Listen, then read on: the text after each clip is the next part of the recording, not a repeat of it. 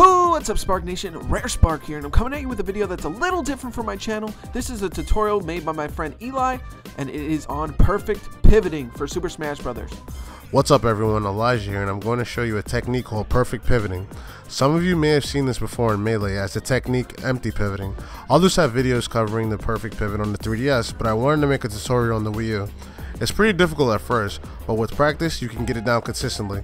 So let's get to it. To perform a perfect pivot, you must dash in one direction, then instantly dash the other way. Be sure to let your control stick reset to the neutral position to perform this technique. Being this is my first day practicing this technique, I've messed up so many times. But one thing I noticed, if you don't let your control stick reset to neutral as fast as possible, you're going to get a dash. I thought about adding moves to this technique, and this is what I came up with. Here's one setup. Jab, jab, perfect pivot grab. And here it is again in slow-mo.